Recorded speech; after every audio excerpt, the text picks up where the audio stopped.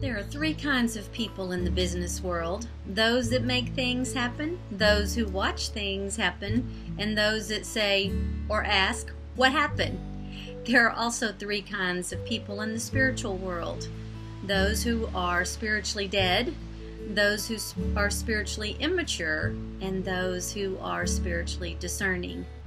Which one are you?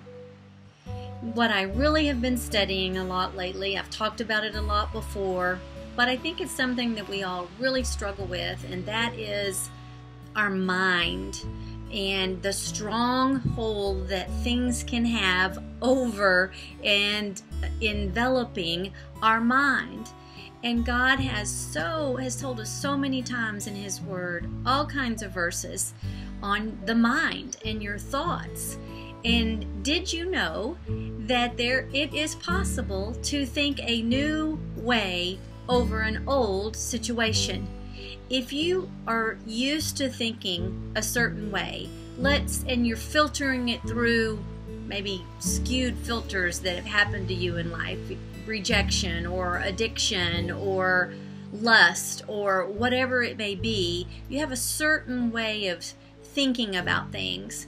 And so the outcome is always the same.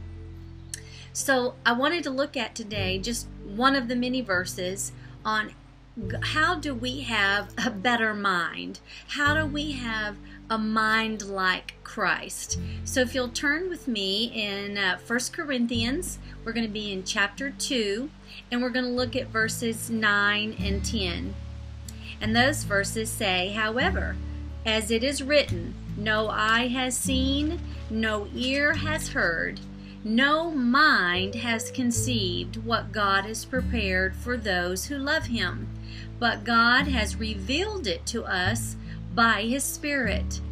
So what that is saying is, you've heard the saying, "Oh man, that's going to blow your mind."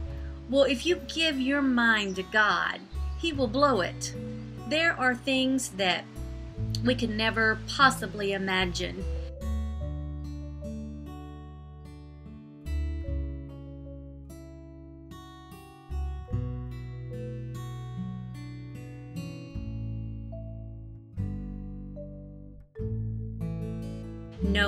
Knowing, excuse me, but if we spend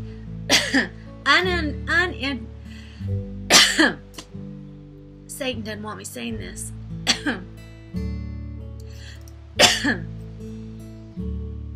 Wow. This needs to be heard, obviously. When you spend uninterrupted time with God in His Word, put the distractions away. We have so many things that we're trying to multitask with. Set it aside, put it down, pick up your Bible, and spend uninterrupted time with God, because through His Word is where He is going to release His Spirit to renew your mind.